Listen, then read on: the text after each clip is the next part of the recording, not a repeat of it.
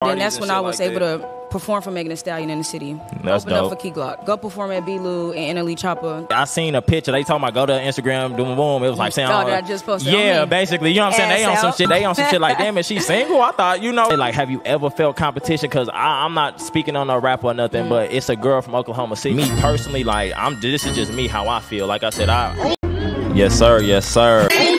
Yo, OG, come through Tulsa. Face to face, and we here with a special guest today.